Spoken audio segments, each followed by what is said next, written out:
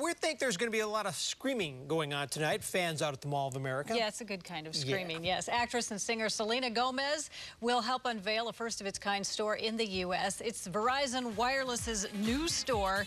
It'll be a model for the rest of the locations nationwide. It will feature different experience zones for customers. I guess that means you can try the product. If you show up, you'll have a chance to win tickets to Selena Gomez's show. No way. Yeah, at Target Center tomorrow night. She's very hot right now. Starts at 11 o'clock tonight at the new Verizon store at Mall of America.